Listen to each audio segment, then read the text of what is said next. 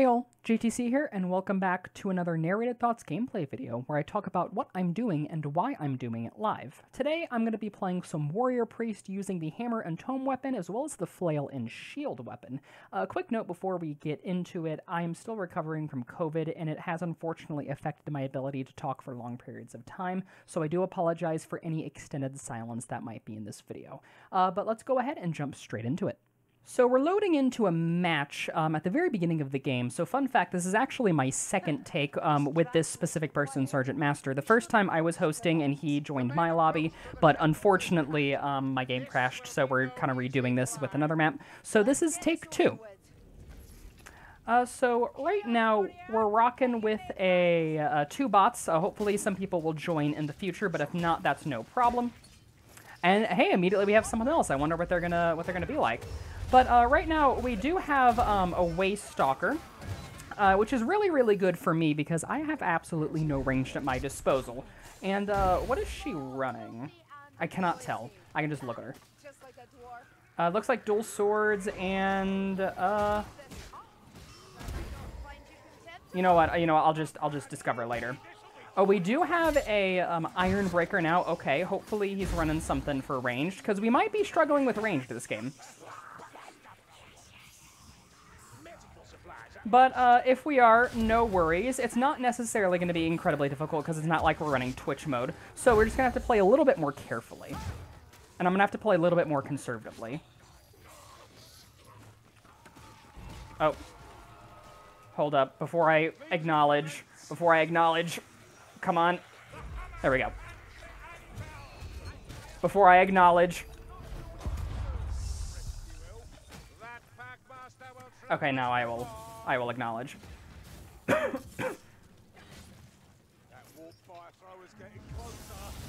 Realistically, oh, he has Troll Hammer. Okay, you know what? I'll take that. Realistically, what I could have done was I could have used the book in order to get there a little faster. Now that I think about it, but you know what? It's fine. So, excuse me. With this specific setup I'm running, Flail and Shield is going to be my main kind of horde-clearing weapon, which is not a bad horde-clearing weapon because it's a very, very safe weapon. And then my main kind of single-target damage armor weapon is going to be the Tome and Shield. Tome and Shield. Hammer and Tome. Is it necessarily the best weapon in the universe? No, but it definitely does get the job done. And it's also a lot of fun to... Oh, I got pounced. It's also a lot of fun to bonk people over the head with a hammer and a book and nerd them a little bit. All right, we have our fourth person joining.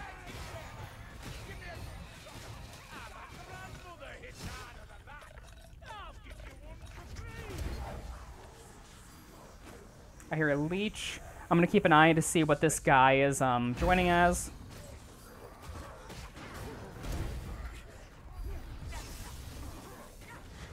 I'm not going to lie, I just tried to slide. I'm so used to Darktide. This is like the biggest problem with me coming back to Vermintide. I keep trying to dodge slide, and it's really awkward. All right, I hear a Chaos Patrol. I don't know what my team is going to want to do about this, so I'm going to follow their lead. If they want to pull it, fine, but if not, I'm not going to put them in that situation. Coruscation Staff. Okay, so it looks like we might be struggling a little bit with oh, hello. We might be struggling a little bit with ranged. I still don't know what the Waste Stalker is running.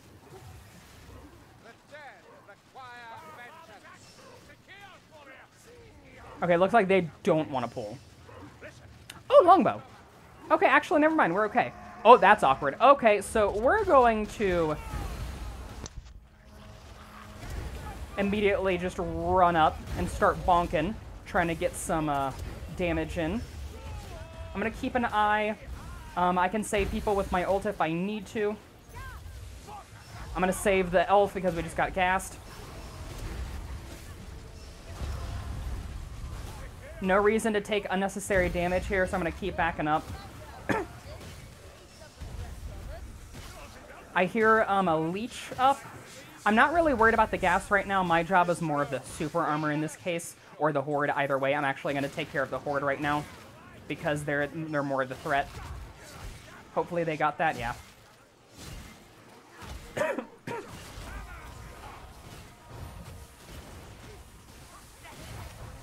As Warrior Priest, I can trade blows pretty well, especially since I'm running from Fury Fortitude, so I'm not really too incredibly worried about, like, eating hits, especially from just, like, normal Horde people. Super Armor, I'm still going to be very, very concerned about trading hits, and I'm going to want to avoid that at all costs. But otherwise, I'm going to try to avoid it. I forgot to check my ping. My ping's actually pretty good. What, is Sergeant Master my neighbor? Damn.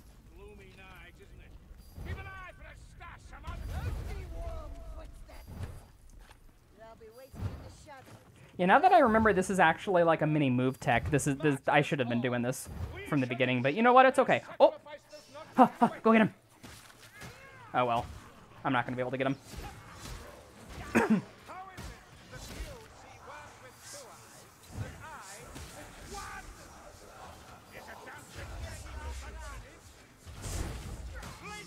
There we go. Easy leech kill. I apologize for my coughing, but I can't really control it. I'm suspecting that I'm starting to show symptoms of long COVID, and one of it's this really nasty cough that I just genuinely have no control over. Weirdly enough, cough medicine doesn't help with it, but even weirder, Ricola helps. So I probably should have popped a Ricola before I recorded this, but you know what, it's fine.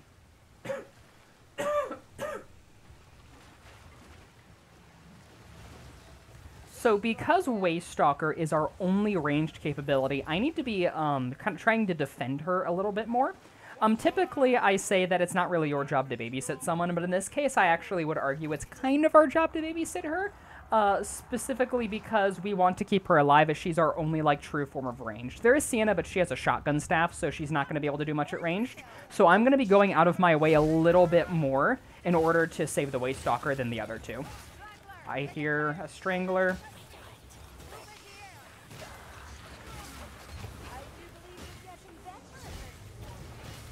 Assassin pouncing. I hope they get it. I'm just going to block and hope they take care of that. It looks like no. I'm going to protect the Sienna as she goes in for that. Sienna was the one who was using her mobility in order to try to take out some of the specials, so I'm going to do my best to defend her as she does that, because I appreciate that, because I'm struggling a little bit with this. Here comes the super armor. I'm going to try to take care of some now, if I can. Oh, be careful, Sienna. I'm missing, like, a 5-head. This is kind of awkward. Okay, we just got to we got to back up. Okay, he's one. He might die to the AoE, or to the DOT, but no, it looks like. Who got grabbed? Nobody. They're okay. They got saved. What? Why did I not move? What the hell? Try to help Sienna here since she doesn't have any armor damage.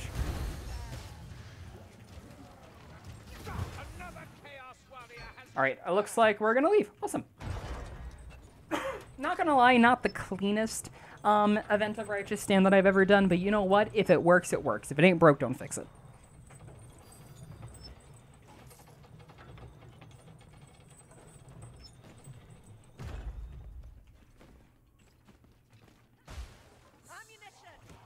Ammunition. Imagining ammunition like a heretic.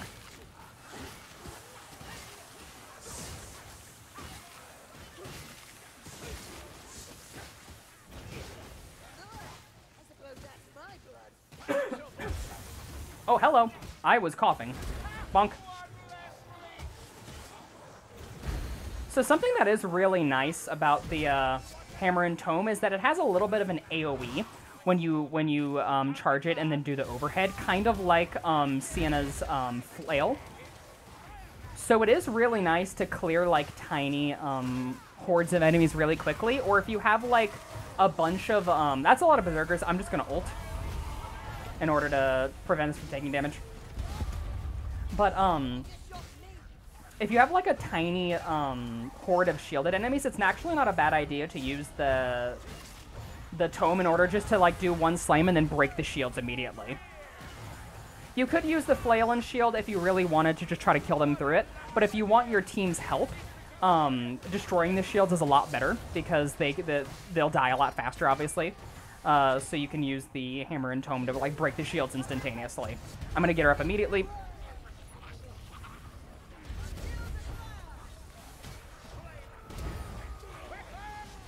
Oh, hello. I'm spamming F right now as fast as I can. Okay, we're good.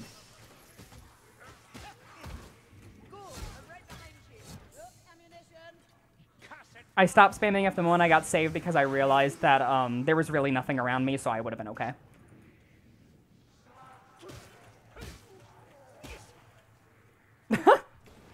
Nice ragdoll. Unfortunately, not much I can do in this case except just keep doing this, and he's gone. Goodbye. Actually, in that case, what I was actually going to do is I was actually going to bubble the person who was saving her in order to ensure that she was going to get the save off, but I didn't need to do that. Typically, if someone goes down across the map and you need to get to them and they're being attacked by enemies and there's no one around them, you want to bubble them in order to keep them alive. But if your entire team's on top of the person who got down, it's better to ult or to bubble the person who's going for the save so you guarantee that they actually get the save.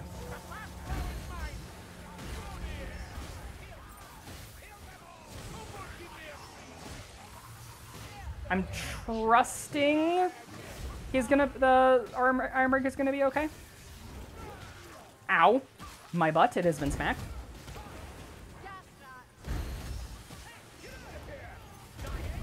Now this is definitely a do as I say, not as I do moment.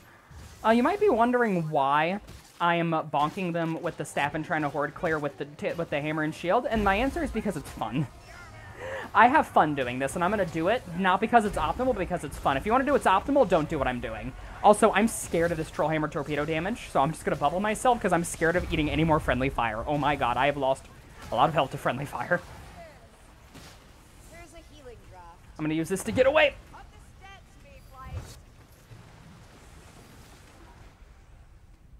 Mayflight. We'll be fine. The dead stay dead. That was my fault. I'm not going to bitch about that friendly fire.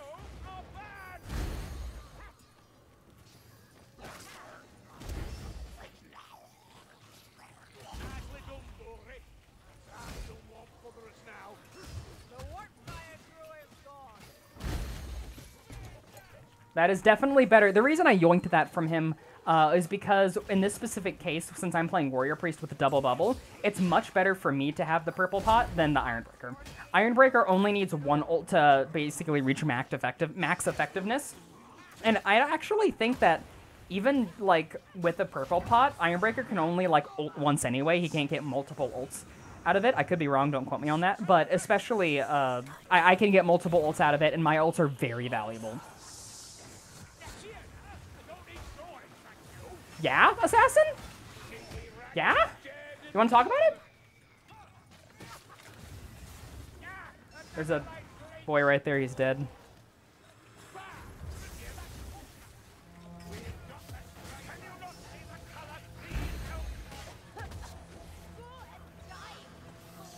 I love that interaction from Carillion. Oh god, I'm gonna bump myself because there's too much gas here.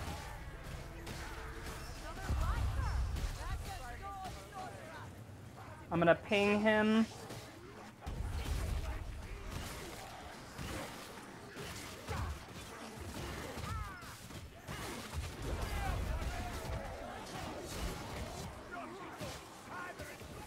Some enemies got knocked behind the bard, and so I'm gonna kill them to cover his back. I believe there's more on the way.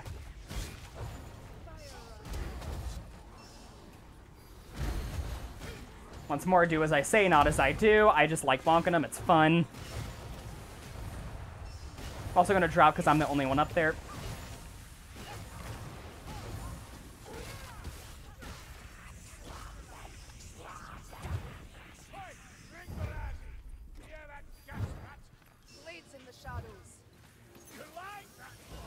I'm going to bubble her to save her. Uh-oh. I got to be careful not to fuck this up. Alright, I'm gonna go ahead and just go. There is a lot of assassins up for some reason, and I actually just had a little bit of a panic attack. Oh my god, it's been a long time since I've been panicked in Vermintide. I see you, you little shit. Come here. I'm not letting you get away with it. Come here. Get the horny bonk of Sigmar. Alright, if no one else wants it, I will yoink it. Wait, how do you ping in this game? Okay, oh my god. God, it's been so long since I've played this game.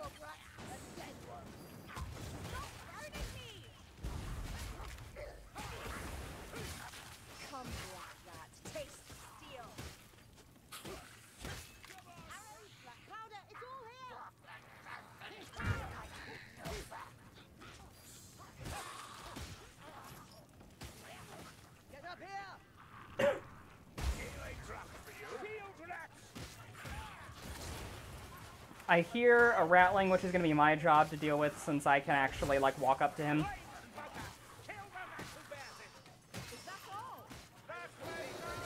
Oh, that Roger spawned right in thin air. I'm going to go for the rattling. Oh, hello! Hello, Roger! Hello! Alright. Time to begin the dodge dance. And when I mean the dodge dance, I mean to be very careful since there's apparently a Chaos Warrior on my butt now. Ow, I thought I dodged that. Oh, please. If you're playing with Trollhammer, please do not shoot people point blank. Please do not do it. It hurts so much. Even as Warrior Priest, it's incredibly painful. I know that there's a hook rat, not because I heard it, but because I heard Krillian's call out. I hear that hook rat now, but I don't know where he is. Oh, hey, there he is. I am now... Okay, I'm okay. I'm gonna ult this Krillian, because she's definitely the more important one right now. Come on, get up. Ah, come on. No, I'm not going to be able... I got to lead him away. Hopefully someone else can get her. Okay, now we're in a weird situation. I'm going to drink my potions immediately. Save him.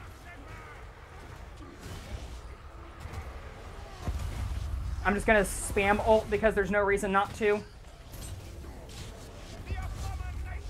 Spamming ult's also going to allow us to clear, clear the horde. I'm charging my book in preparation for the life leeches. Nice, he's dead. Life leeches are the most important right now. He's dead. I'm just going to ult immediately. A fun, unique thing about the talent that I'm running... Oh, hold up 1 second, I'm concentrating.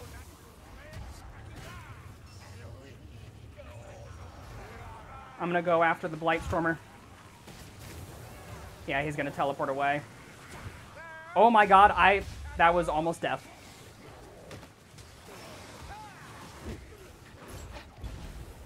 I really need this guy to kill the special, because I don't have the ability to do that.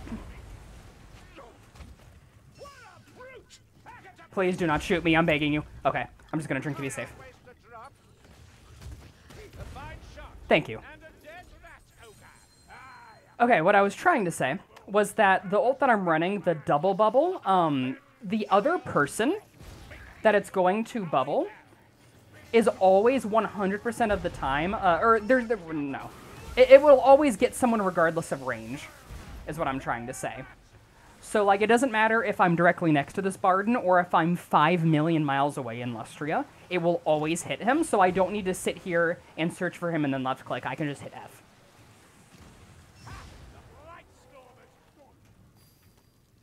I'm gonna wait for Barden, because I need him, because he is my only source of ranged.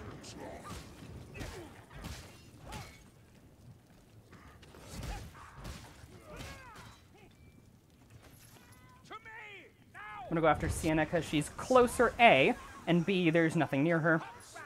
Hooker.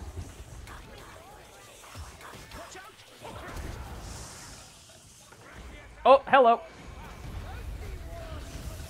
I'm gonna protect Sienna. She's a squishy one. She also went for the res, which was a beautiful job on her part.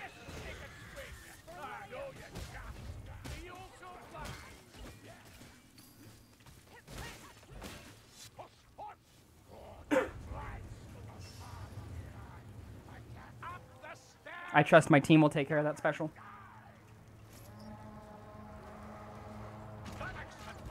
Ow.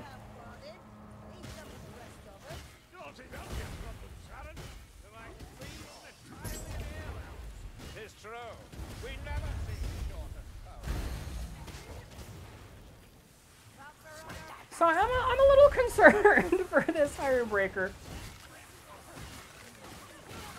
He's got the spear alright, but he's a little, I got the wrong person.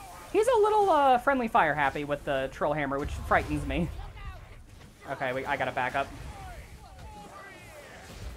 Okay, I'm actually in trouble. Yeah, I'm in trouble. I am tanky, which is good. So I might be able to survive, hopefully.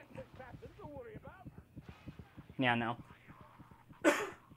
Well, the good thing is that there is a guaranteed spawn literally right up here, so it's not that big of a deal that I died right here. Honestly, it's actually better.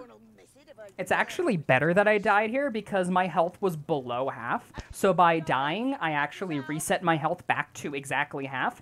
And since I don't have any ammo, it doesn't matter. I mean, there's a permanent ammo here anyway, so it also doesn't matter. So if there is a place for me to die, it's right here. They just need one of them needs to stay out so the doors don't close so we can go get some healing. Exactly like that. Beautiful. See, and now I have half health. So now I have more health than I used to have. Did I still have them at... Hey, there's Art.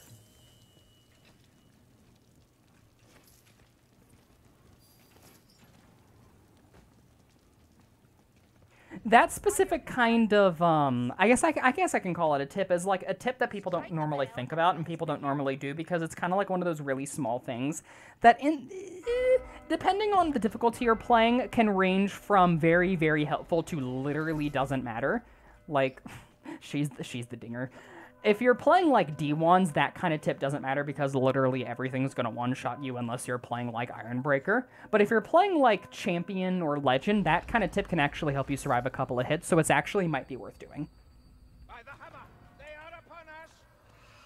Dying to get more ammo is also definitely a thing that people do in like FAO, so that's also like definitely a thing that people do. Oh my god, Poggers. Barden said the line. I hear a hooker.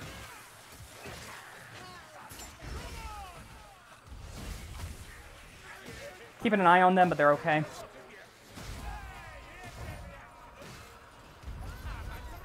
I hear a Daka back here somewhere. I think he's crawling up here. No, he's dropping down. What is he doing? Where is he? Wah! This man is teleporting. Oh, there's two of them. That's why. Okay, you got him. Hi. Oh, hello.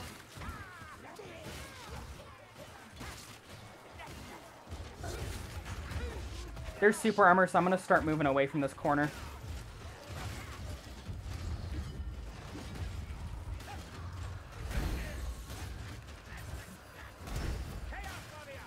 I'm just using these to kind of stagger the Chaos Warriors when I don't like the attack that they're doing. Or I just back up. Thank you, Sienna, for saving me. That's why we have teammates. So they can save your ass when you normally wouldn't be able to.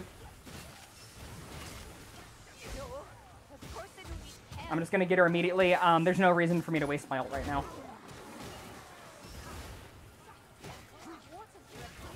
Oh my god, I almost ate that. Thank god I didn't.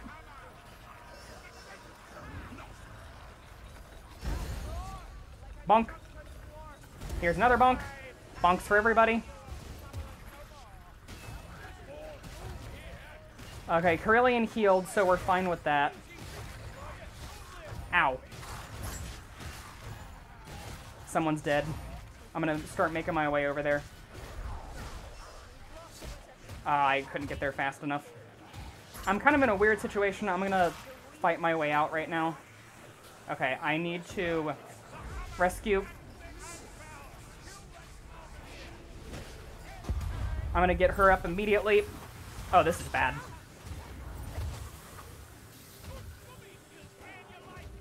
Alright, I'm just gonna do a weird thing that I don't normally do, and I'm just gonna turtle. And I'm gonna hope to God that they're able to survive. Okay, this is really bad. Holy shit, there's 2 of them. This is actually this might end in a death for me. Unless...